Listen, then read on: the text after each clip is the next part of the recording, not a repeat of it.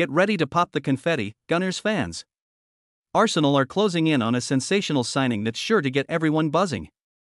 Crystal Palace's electrifying winger, Michael Ollis, looks set to swap his Eagles shirt for the iconic red and white of North London.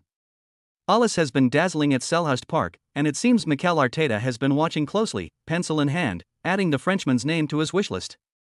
Known for his nimble footwork, killer vision, and those inch-perfect set-pieces, Ollis is exactly what the Gunners need to spice up their attack.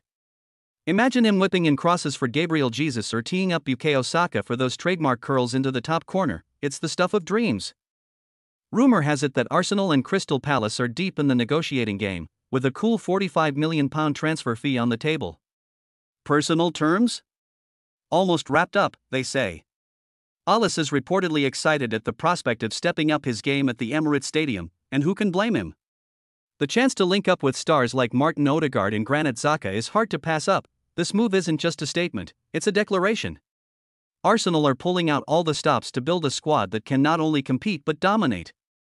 Arteta's got big plans, and adding Ollis to the mix is a masterstroke. Picture the Premier League defenders trying to cope with the trickery and pace of Saka on one side and Ollis on the other. We're talking serious headaches for the opposition. For Palace, losing Ollis will sting, no doubt. But the silver lining? A hefty £45 million to reinvest and rebuild. Roy Hodgson's team will need to find another gem, but with that kind of cash, they're well equipped to scout the next big talent. So, keep those fingers crossed and the champagne on ice, Arsenal supporters. This transfer window is heating up, and Michael Ollis might just be the game changer the Gunners have been waiting for.